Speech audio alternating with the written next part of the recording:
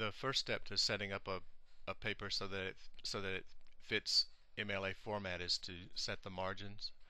So if we go up to the top to the page layout tab and click the page layout tab and then click margins, and we want to set this at normal. That's 1 inch top, bottom, left, and right, so we'll click normal.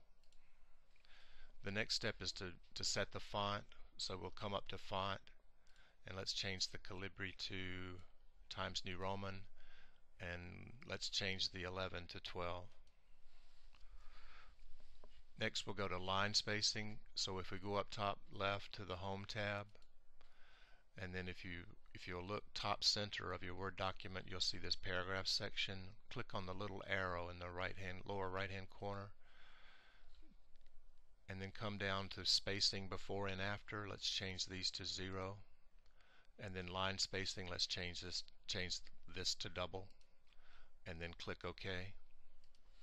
So now we're ready to type the student's first and last name.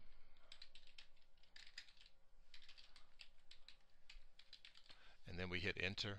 If you'll notice, it's double spacing for us because we preset it to double space. So on the next line we'll type the instructor's name and then enter,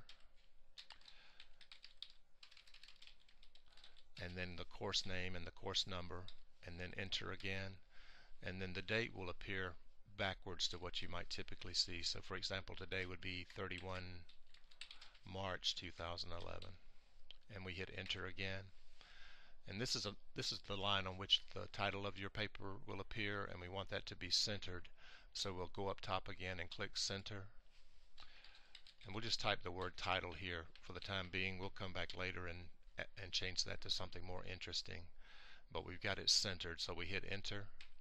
We're still centered, so we want to align left here because this is going to be the first line of our first paragraph. So we come up top again and click align left. Now rather than use the space bar, let's use the tab key to indent. So we touch the tab key one time to get a 1/2 inch indentation, and then the first line of your paper will go here.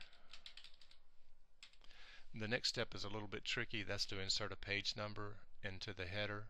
So if we go up top again, this time to insert, and then come over to page number, and then top of page, and then come down to plain number 3 and click there, and then your last name will go here.